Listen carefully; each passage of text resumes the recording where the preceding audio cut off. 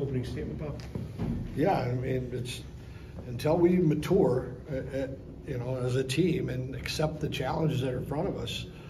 We put ourselves in these situations. Like we were playing pretty well. Second period, we had it going, but everyone in the building knew it except for our guys on our bench, because if they're not scoring, they get frustrated. And until they mature that how hard it is at this level, and that they want it to be easier, and it's not. But yet they had 8 shots on goal, and we were climbing to 25, and we were fine. We tie it up, but 2 of the goals were out of bad back checking out of the offensive zone, and when you're in tight games, so 3 of our 4 losses, they're related. They're related losses, and we need to have a hockey team that matures.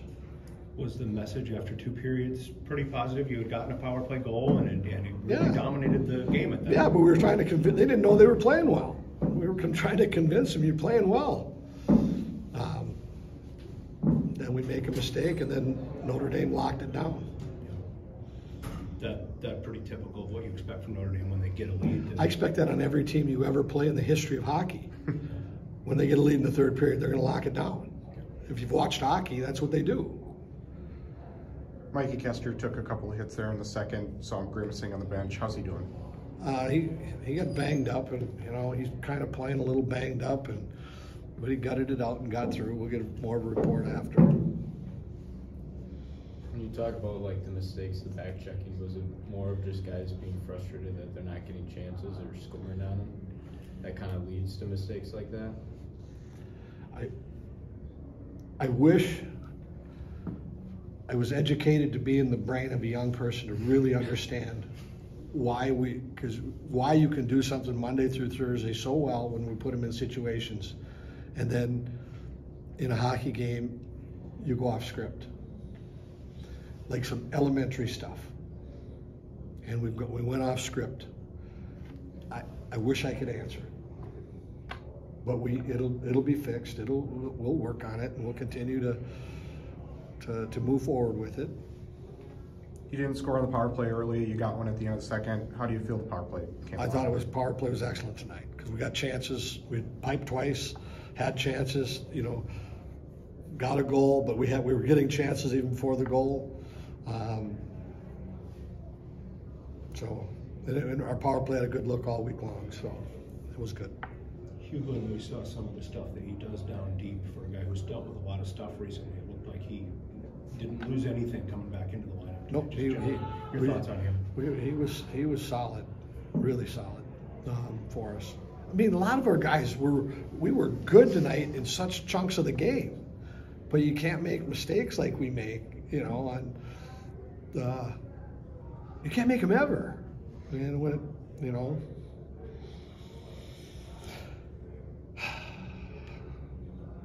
I've seen the movie before. Is there a specific line or player that you look to when the team's getting a bunch of shots and can't find the back of the net to kind of break that stalemate? Well, I mean, no, because I'll even go back a week ago. Everyone was contributing in our play last week. I mean, it was Jimmy Clark's line and 1 power play goal by everyone's contributing, and that's our team. We're and we have so many guys that can contribute. We were getting chances. Notre Dame's a very, very good defensive team. And it was going to be how many times have we played them since I've been here, and how many of the games are 1 goal? All of them. And it comes down to you can't make mistakes, and we made them. And they were elementary mistakes that I sure wish they wouldn't have happened, but they did, and we have to grow from it. But all related to 3 of our 4 losses. There's a relation in there. Our team's got to mature. All right. Thanks, Bob. Thanks, Coach. Questions for Bryce? Bryce, was that almost a strange game in that your coach said he liked a lot of what you did. He thought your team played really well, and then it just ends up on the wrong side of it. Yeah, I did think we played pretty well for most of it. It's just kind of our back pressure and our back checking and getting shots blocked was, kind of the thing that haunted us today. Coach said that he kind of needed to convince the team after the second period that you guys are playing well. What was the message in the locker room after the second? Yeah, I mean, it's just kind of a stick with it thing. I mean, guys are getting frustrated when we didn't need to be. It's, it's just sometimes when guys don't see the puck go in the net, they think they're doing something wrong, but, that's not the case most of the time. And so it's just kind of keeping guys focused on what our real goal is in winning. What do you think you contribute as a leader kind of in that conversation? I think I'm a pretty calm guy, so it's, I'm a guy that, if someone turns a puck over they're not afraid to come talk to me, and I know that stuff happens on the ice, and so I'm not going to hold any grudges with anybody, and I'm kind of a calming presence for some of the guys that there's no fear in talking with me and communicating with me, and if they have any problems, they'll come talk to me. With all the talk about trying to get the power play going, you have the 5-on-3 early and get some really good looks, but don't get a goal. And then how good and how important was it to see Jimmy get that one? Yeah, I mean, it's it wasn't only good for our power play; it was good for him. I mean, kind of, he's been kind of slow scoring. I mean, you talk about him being slow scoring; he's already had 8 goals. So I mean, it's it's always good to get him going again, and seeing him on the goal column is only a good thing for our team. You've seen a lot of what Hughley can do down low with the puck and play that keep away game that he plays. With what he's gone through in the last couple of weeks, was that the old Hughley back there?